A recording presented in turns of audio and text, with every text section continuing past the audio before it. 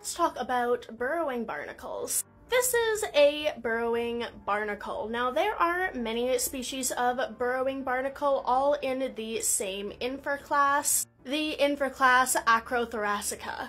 Now, these guys are quite different from pretty much every other species of barnacle. Instead of attaching themselves on the outside of something like a rock or a ship or an animal like a sea turtle or a whale, they burrow into calcareous materials.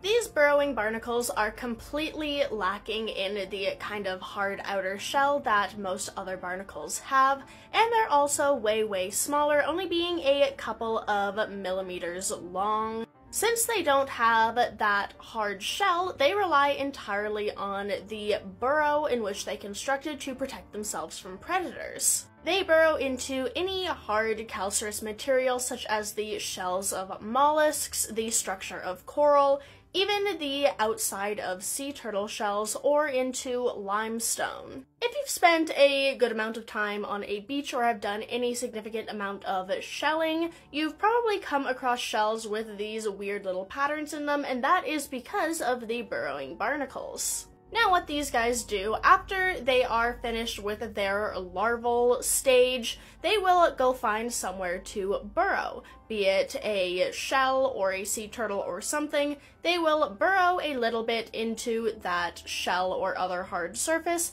and just kind of hang out there. They are filter feeders of plankton and stuff, so they have these little tentacle-like structures called cirri, which just extend out of the hole and catch that floating plankton food.